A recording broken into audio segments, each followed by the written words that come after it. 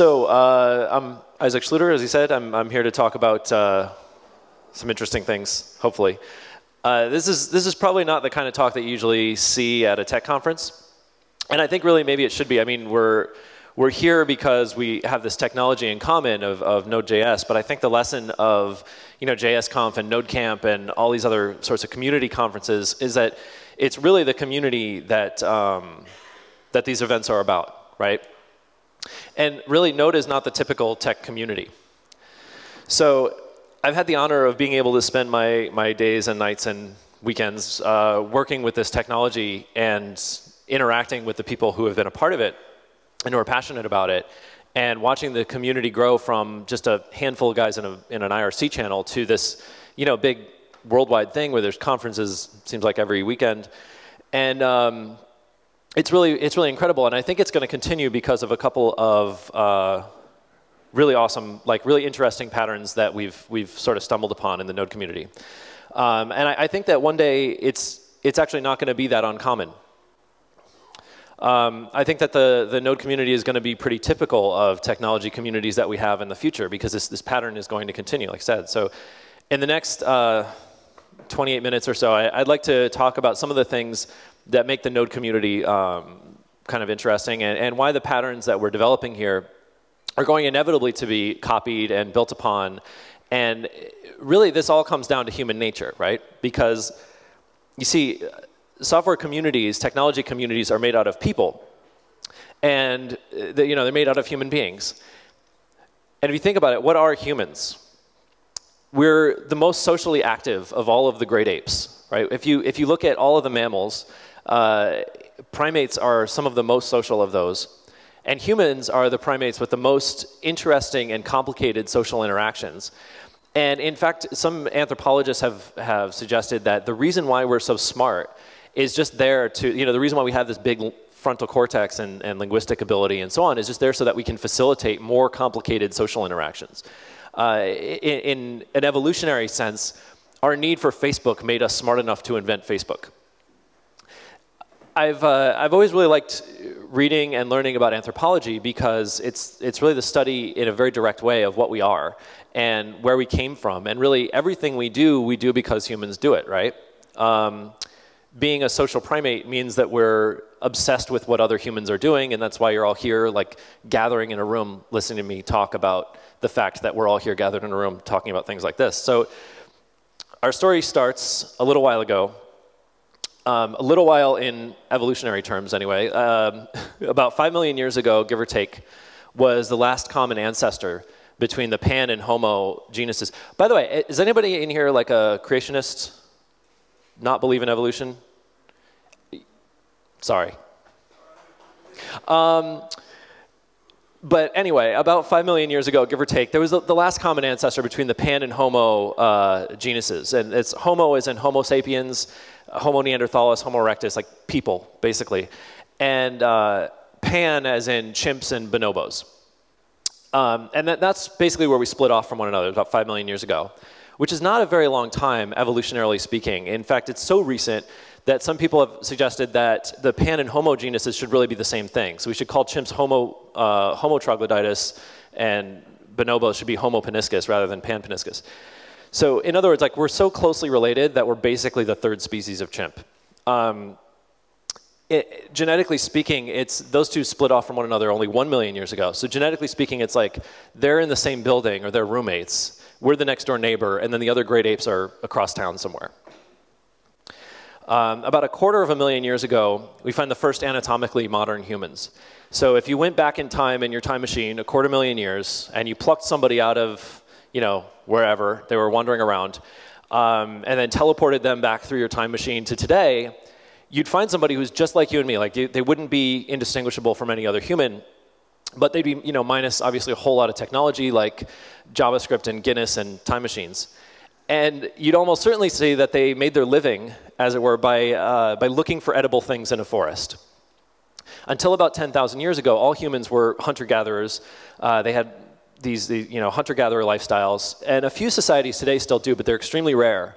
And there's been a lot of interaction with them, with modern humans, so they're not, we can get some insights from them, but they're not exactly the same.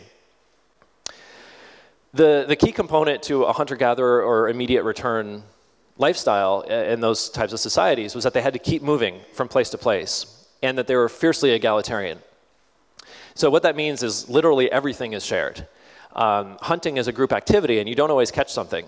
So if I don't share with you, then that means you don't share with me, and then the first time one of us doesn't catch something, we all die, right? So that doesn't work out. And also, everything that you have has to continually be picked up and moved to a new place. So there's really no room for ownership of anything. But it wasn't like a big hippie love fest where everybody, we all just share everything because we love each other so much. It was just people who don't share are shunned and in some cases killed. So there's just literally no room for selfishness in that kind of an environment, and so the society doesn't tolerate it. And if you look at the whole time that humans have been on this planet, there was 250,000 years that we were wandering around catching fish and killing animals and gathering fruit and bugs and whatnot. And then about 10,000 years ago, we suddenly stopped moving around and started farming starchy plants. We'd already domesticated certain animals, so it was really like going from hunter-gatherer to nomadic herdsman to farmers. But in evolutionary terms, the shift was very, very quick, right? And it was dramatic and swift, in mostly one way. So now there was more food, and it was all in one place. This is clearly great, right? I mean, with a surplus of food, you don't need to move around. So you get societies growing very quickly, and there's a lot of other things that show up as well.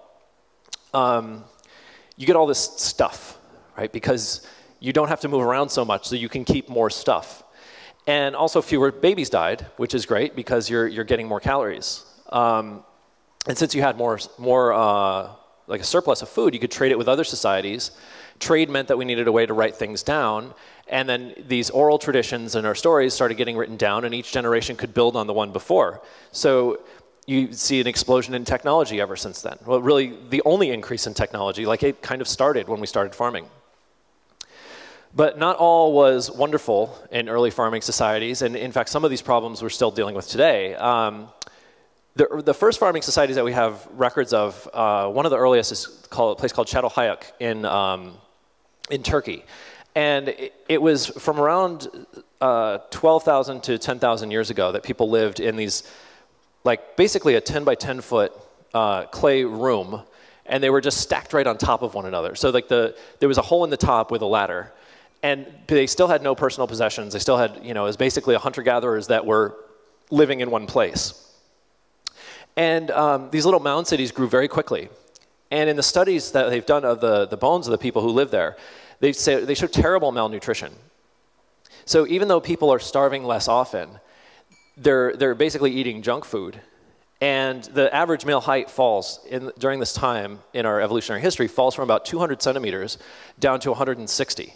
I mean, that's a big drop, right? And we're still not back up to where we were, although it's been kind of steadily increasing ever since then, because now we have better nutrition, tall people don't die. But when you're not getting enough nutrition, being tall is a really, terrible liability, because now you have like more of a body to support. So all those people living on top of one another also leads to an explosion in infectious diseases, and we're living with our animals, so you get zoological pathogens. It's no good.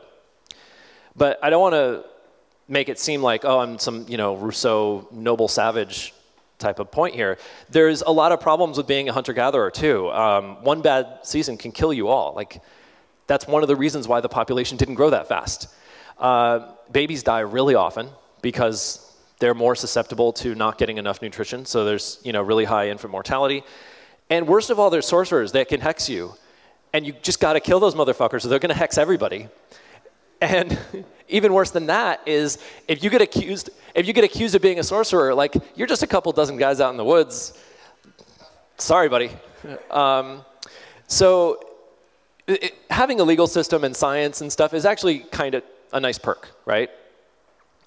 Most interestingly, I think, is that there's two things that show up that were not at Çatalhöyük, but they show up shortly afterwards. We started making shields and walls. The reason why this is so interesting is that in the remains of hunter-gatherers, there's all of this weaponry.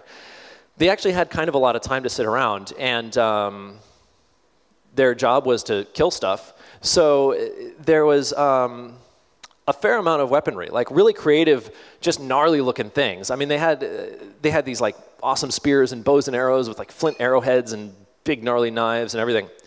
But you don't see any defensive artifacts during the Neolithic period, or until the Neolithic period, rather.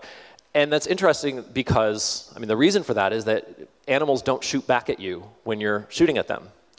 So you don't need a shield for hunting, and you don't need walls because like there's nothing that's going to come get your stuff because you have no stuff. But humans started being offensive and violent with one another in a systematic way right around the same time that we started farming. When I first learned this, it seemed really strange to me because it seemed like, well, if we have a surplus, why would we now start fighting with each other? And it seems more like people get more bent out of shape when there isn't a surplus, when there's not enough to go around.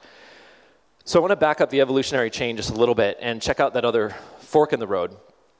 So this story also starts in Africa, but a little bit more recently. In 1960, in Gombe, it's a nature preserve in Africa. And in 1960, Jane Goodall, I'm sure you've heard of her before. She went and lived with the chimps and followed them around. And a lot of the things that we know about chimpanzees today, we kind of take for granted. But at the time, not very much was known about them. There were some that we had captured and studied in captivity. We knew that you could train them to like ride bicycles and smoke cigars, but they didn't know much about how they lived in the wild. So for 5 years, Goodall traipsed around in the jungle and took notes and bonded with these chimps and watched them do things. And she said that they were rather more peaceable than human beings. In fact, when one of them would find food on a tree, or they would find like a ripe banana tree, they would call out to other chimps to come and share in the spoils, because there wasn't enough that, there was so much on one tree, like they weren't going to keep it, right? I mean, this is the original hunter-gatherer lifestyle. So they found a bunch of data, then there were 2 more expeditions that went back. But this time, they said, well, let's not waste a whole bunch of time traipsing around in the jungle. Like, it took her 5 years. She didn't really get that much data. We really want to get a lot more interaction with the chimps. So they started handing out food at regular intervals to get the chimps to come to the camp so that they could observe their behavior. And what they found was a very, very different type of animal. Whereas they had previously been immediate return foragers, now the chimps could smell ripe fruit in boxes, and they just drove them crazy because they couldn't get at it. And that they'd never had to deal with that situation before. So they would tear these boxes apart, and the researchers kept having to come up with stronger and stronger locks to hide away the bait food. And then what's more, the chimps started setting up patrols around the camp. So groups of young males would circle the camp at like regular spots, and if any outsider who wasn't part of their group came anywhere near the camp, they would just brutally attack them. And I mean, previously they'd always worked together with these other groups, but now they were, with the advent of the bait food, they became very territorial and antagonistic. And I mean, then there was cannibalism, rape, like infanticide, like every terrible kind of chimp atrocity happened right around this camp. And I think the takeaway from this is really pretty fascinating, both with our history and with this observation, is that when our food is all in one place, we don't feel like we have to work together. In fact, we feel like we have to keep other people away from it and hoard it. And rather than a surplus making us feel better about each other, sometimes it actually makes us feel worse, or behave worse towards one another. We break up into teams, we get political and antisocial. Now, the data from these expeditions came under fire because the research methods were obviously influencing the chimp behavior. So they sent out some more expeditions to observe the same troops of chimps in the same area, but to follow a more naturalistic method where they follow them around. So what do you think happened? Not much of a change. Their level of anxiety and aggression wasn't as high because they didn't have the stressor of all the bananas locked in boxes, but the chimps in the area were permanently more antagonistic towards one another than when Jane Goodall had gone on her first visit. So in other words, after the introduction of the bait food, they didn't just go back to being nice. The changes were cultural. Similar to how if you domesticate an animal and then let them out into the wild, it's not the same kind of animal anymore. They stay domesticated to a certain degree. And also, what this kind of shows is from 10,000 years ago, ever since the Neolithic Revolution, we humans domesticated ourselves, and we've been living in captivity ever since. So fast forward to the present day, and let's look at the major revolutions that we've gone through as a species. We went from immediate return hunter-gatherer foragers to an agricultural society. And the next, that kind of stayed mostly unchanged for a while with, moderate improvements until we had the Industrial Revolution. And I guess you could make the case that the information revolution is still happening. Or you could even say that the information revolution and the Industrial Revolution are really just two parts of the same thing, which are we go from finding it to growing it to using machines to do stuff for us. Our machines have gotten a lot more interesting, and now we're at the point where we even use them to communicate with one another and to think. But in order for something to be a revolution, it has to be disruptive. And truly disruptive technology doesn't just do something in a new way, right? It's not a better mousetrap. It does something in such a way that the old ways of doing things no longer make sense. Because the sorts of scarcity that those techniques were designed around no longer exist, right? So after farming, the hunter-gatherer lifestyle wasn't just different, it was gone. And now that we've started down the road of the Industrial Revolution, we can't unmake those changes, right? We can't uninvent the printing press or the internet or the steam engine. But in order for a disruption to happen, it also has to tap into a fundamental thing in our nature and come at the right time in history when we're all sort of ready as a society to accept it. And also, disruption is not always great at first. In fact, it causes sometimes terrible, terrible problems.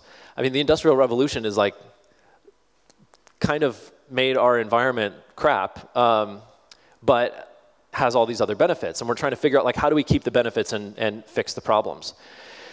So I think we also, in the tech world, we like to think of information technology as being disruptive.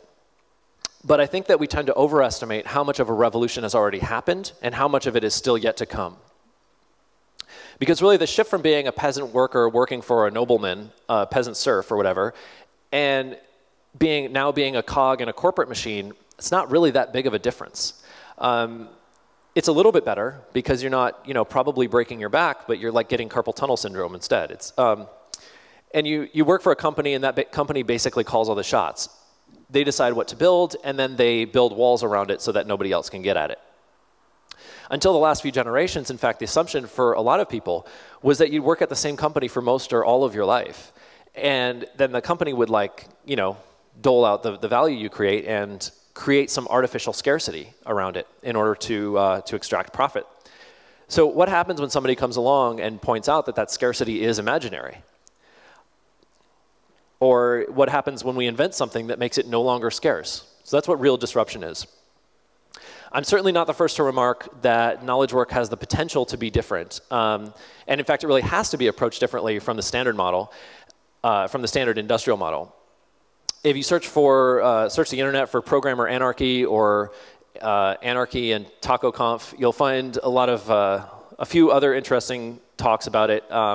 Fred George is actually here, bumped into him this morning. His talk is really interesting. It goes over in a lot of ways why Agile kind of isn't enough. But in all of these things, the basic thesis of this point is that the more freedom you give to your knowledge workers, the more they end up accomplishing. Strict hierarchies provide some useful features, but they're actually a net loss in most cases in terms of overall productivity. Because practically by definition, programmers and all knowledge workers really are heading into the unknown, and they know more about it than their boss does. Otherwise, they wouldn't have hired them. So why not get rid of this whole concept of a boss telling you what to do, an employee, and just let them do whatever they want? But this still assumes that we have a company of some sort, owning and sort of running things. And certainly, a lot of open source projects have, to some degree, a company behind them. Node.js is sponsored by Joyent. I mean, I'm a Joyent employee, and they own the name and the logo and what have you. But a lot of open source projects are managed by companies in a somewhat weird way. Brian Cantrell, ironically, I tease him and call him my manager, and he hates it. He did a talk at Fizzly called Corporate Open Source Anti-Patterns that I also recommend checking out. It has a lot of, it's almost as if a lot of companies have heard that, oh, open source is great, and a tech community can do a lot to help your technology, and so they say, yeah, we're open. And then they just do everything that you can possibly imagine to completely destroy and pollute the community and destroy everything around it. I think it's very difficult for most corporate cultures to come to grips with the idea that we get more out of a technology the more that we break down those walls and just give away as much as we can get away with. And also, I think what a lot of people don't might not realize about Node is that it's not just a Joyent product. In fact, most of the people working on it don't work at Joyent. And most of the value of Node doesn't come from the core Node project itself, from the binary, but it comes from all of these other modules that people are publishing that you guys are writing and putting in NPM. And also, not much about Node is actually all that new. I mean, async I/O is as old as the hills, and there's been plenty of other really popular and interesting module systems and so on. I think Node is just an example of a lot of good ideas all kind of falling together around the same time. And now that it's been done, we can't undo it, right? We can't help but push it further. And so I want to go over what some of those ideas are and how they kind of relate back to the stuff about farming and chimps and whatnot. So one principle in Node is this idea of a very small core and then a very noisy userland. We have a relatively small set of core functionality in the binary itself. The general guideline is it's everything you need to sort of bootstrap a network program and a active userland. The structure and the process for adding things into the NPM registry as userland modules is much, much lower than the typical programming community. So there's no risk of like, oh, you know, I need to make sure that nobody else is also building a test framework before I build mine. Like, no, just go do it. So we'll have 1,000 test frameworks. Who cares? It's better to have that than and that noise and this prolific community of wheel reinventors. That ends up actually being better than having to stop and wait and ask for permission and have all these other things. In the modules that people write, there's this, like I said, this very open mentality. So there's nothing stopping you from writing multiple competing implementations of something. There's no like cabal that has to give you permission. And also, you don't have to get anything into the core binary in order for it to be popular or useful. You can become a famous Node module developer without ever landing a single patch into the core Node binary. And what's really interesting to me about this is just how much stress it seems to relieve. I mean, we implemented things this way because we wanted to make sure that there was a lot of interesting things being built, and we're too lazy to build them all ourselves. But not only is this noisiness not a problem in practice, it ends up with this feeling of like very expansive feeling of, it ends up creating this very expansive feeling of elbow room. Right? I don't have to feel like your module is a threat to mine just because we do the same thing in slightly different ways. Fierce egalitarianism, this principle shows itself in this modern day code or GTFO attitude.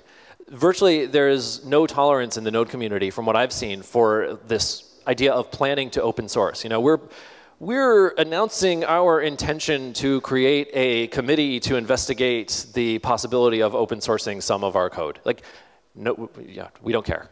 Either you share the code and you can see it and it's on GitHub, or there's really nothing to talk about. No one really wastes any time or attention on non-existent programs.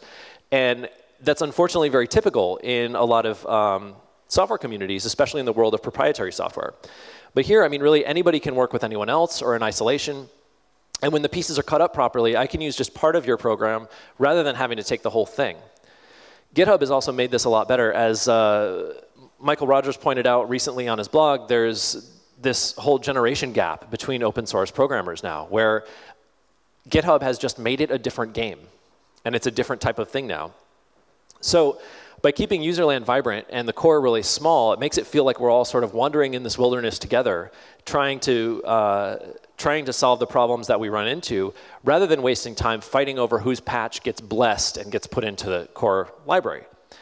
And rather than having this, you know, so rather than having a preordained structure where you go through and fill in the necessary bits, this approach lends itself more easily to a pattern where you solve problems in reusable nuggets, like Unix philosophy style, and then just sort of observe the structure that emerges. Because really, the structure is not a primary piece of making a functional community or a functional program. And I use the word functional here as the opposite of dysfunctional, right? Not like FP functional. And this was actually going to be the whole point of my talk, which is why it says post-structuralism in module systems in the print. And I was, you know, made a last-minute change because I'm a crazy anarchist. And but it's sort of what I found was that as I was doing all this research and thinking about it, is that it's the chimp and farming stuff was more interesting, I thought. But I think that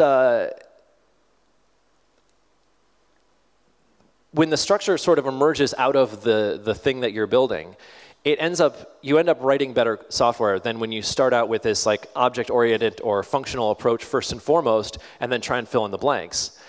And one of the idea of emergent structure is one of the core principles of post-structuralism, in as much as there is such a thing anyway. And it's also a really good way to look at how our communities and how they grow and how they can get along with one another.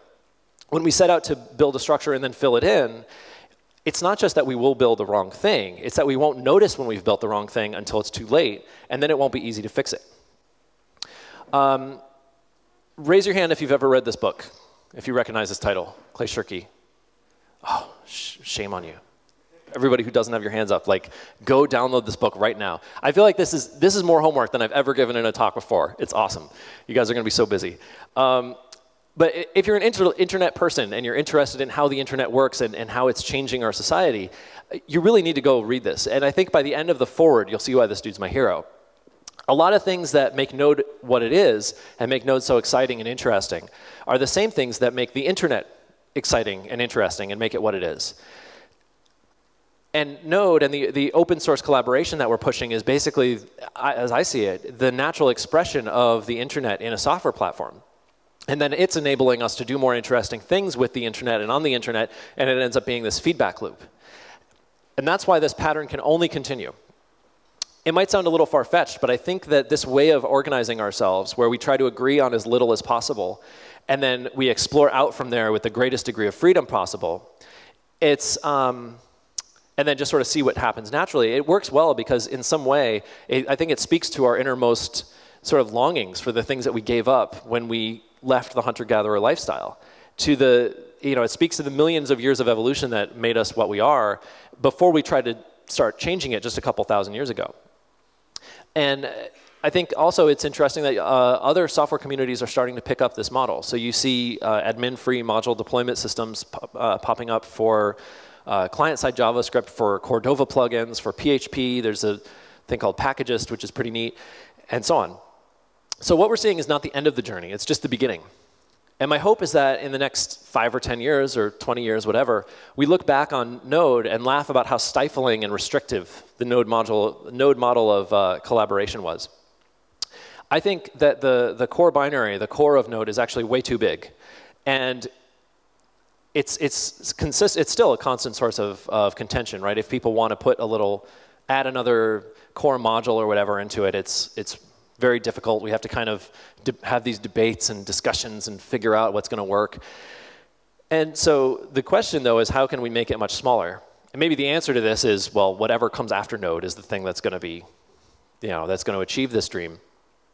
And also, how can we take this open modular approach to more serious projects, like an operating system or a virtual machine? I'm not really sure, but I think that it can be applied, and I think that ultimately something like this really has to, because if we want to keep seeing the kinds of improvements and return on investment that we've seen in the Node community, then we're going to have to apply this same model to other areas. I mean, if the future is going to require us to have new ideas, then we've got to figure out how to shape our communities so that we have room to have those ideas without threatening each other or bumping elbows all the time and having to be offended when somebody else has a similar idea that we have. So that's it. Enjoy the rest of the conference. Thank you.